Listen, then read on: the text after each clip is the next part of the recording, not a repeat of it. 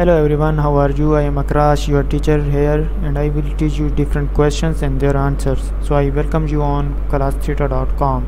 So our today's question is: A home has an original value of $249,000. Each year, the value of the home decreases by 7.1%. Select the equation that models the situation after 1 year.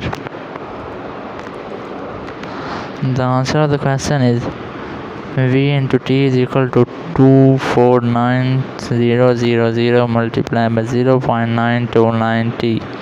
So that's the correct answer of the question. If you have any question, just leave a comment. I'll be answering you as soon as I can.